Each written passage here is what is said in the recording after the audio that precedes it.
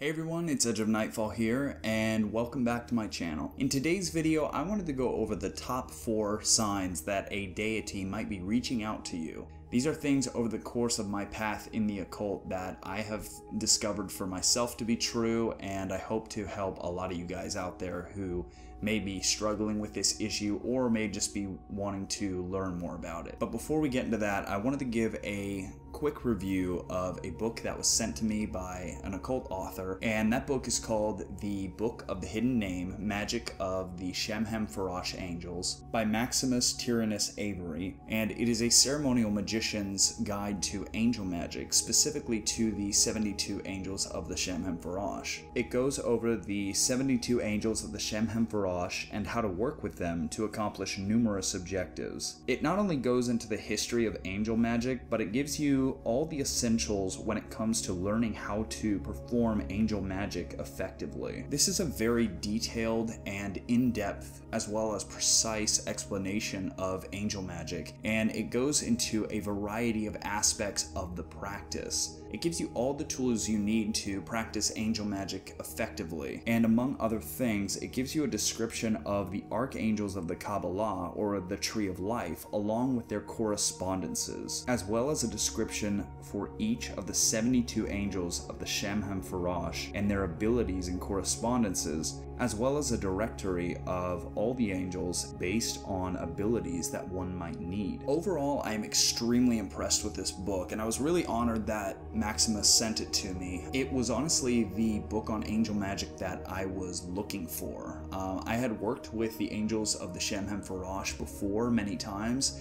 I have a great working relationship with those angels, but the book that I was utilizing for the rituals just after a while didn't really kind of vibe with me.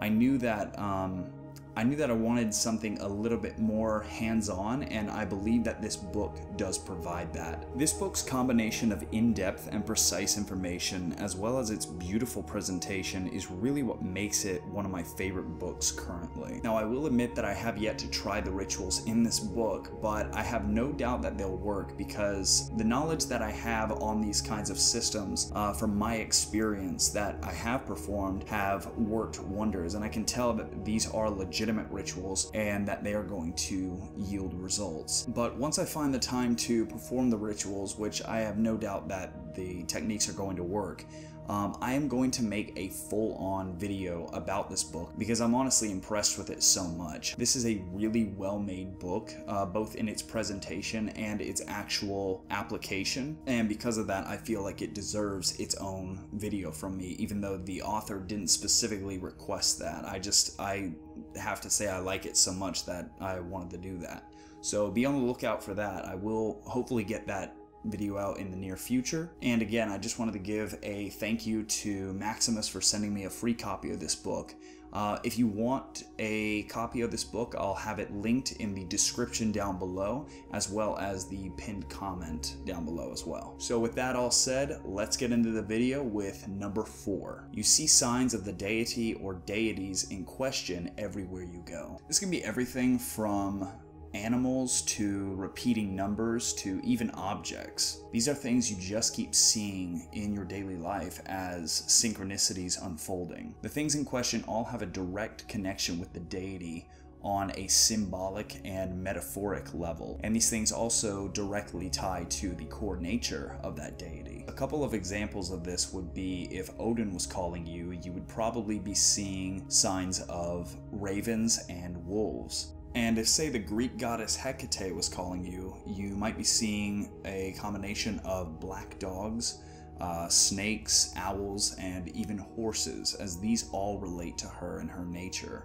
One of the experiences that I've been having as an example relating to the 72 angels and the 72 demons that I mentioned earlier in the video is I've been seeing the number 72 like everywhere I go. And I think this has to do with more the 72 demons calling me as opposed to the angels, but I do have a connection to both of them, and my work with them has been incredibly effective, so I have no doubt that it could possibly relate to both sides of these divinities. Number 3, when starting out, you can ask this deity to help manifest something or give you a certain kind of information that you may need, and they will give it to you very quickly.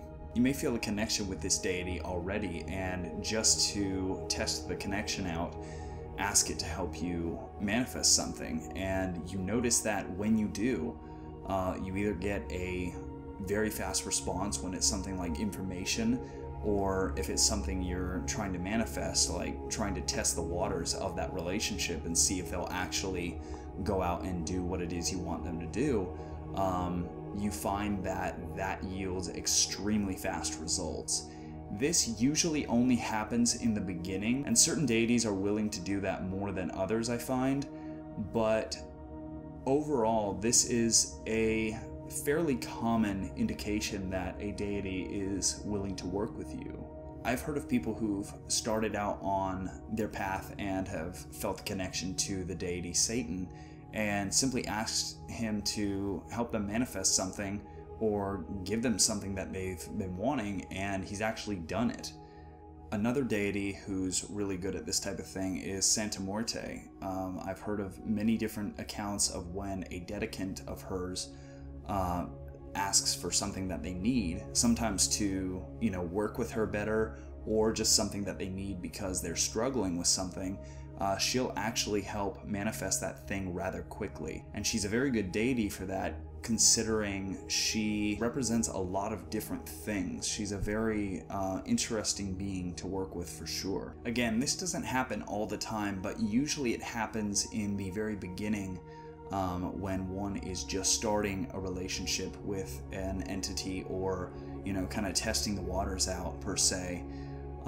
So if you feel like you're connecting with a spirit, test this out if you feel it's appropriate, or you feel that the deity is giving you the go-ahead to do so. Number 2, you feel a great amount of love coming from that deity towards you. This is one of the more obvious signs that a being is wanting to work with you. And usually this is an indicator that they want to work with you for quite a bit of time, if not your entire life. These relationships can come in the form of that being representing themselves as a grandparent or a parental type energy, or even a sibling or friendship type of energy. It all depends.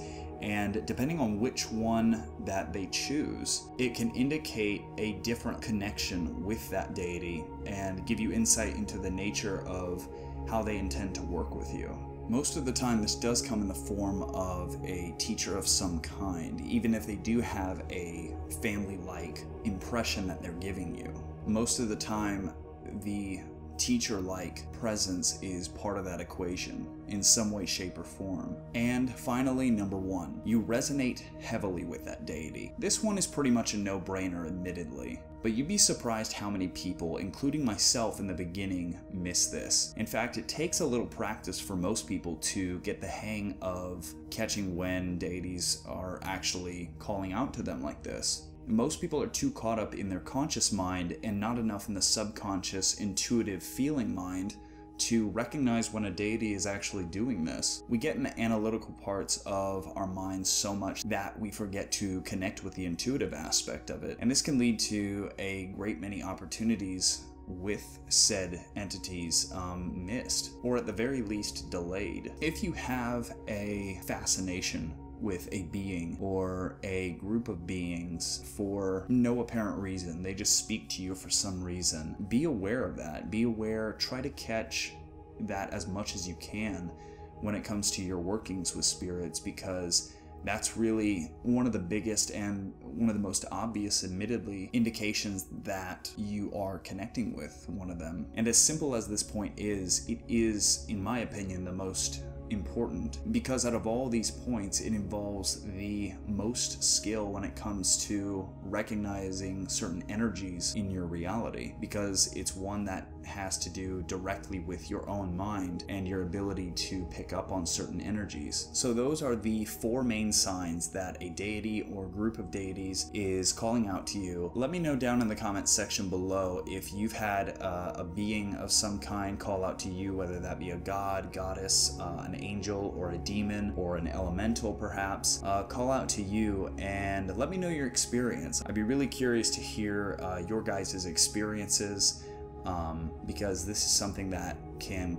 get really interesting really quickly. I know there are just a ton of stories out there that I've heard about that are really interesting when it comes to this subject. So let me know down in the comment section below what yours is. And speaking of entities, again, the Book of the Hidden Name, Magick of the Angels of the Shem, HaMphorash, is linked down in the description and in the pinned comment. I also want to mention that I have recently branched out onto different social media platforms. I do have an Instagram account now that I have started to post on, as well as a Twitter account and a TikTok account. So I haven't posted anything on TikTok, and I don't know when I will. Right now I'm kind of focusing on mainly Facebook, Instagram, and Twitter, but I will probably jump on the bandwagon when it comes to TikTok, because it seems like there has been quite a community that's grown on there, and I think it would be a lot of fun. So if you want to follow me on these various platforms, I'll leave a link for those in the description and in the pinned comment as well. So thank you guys so much for watching.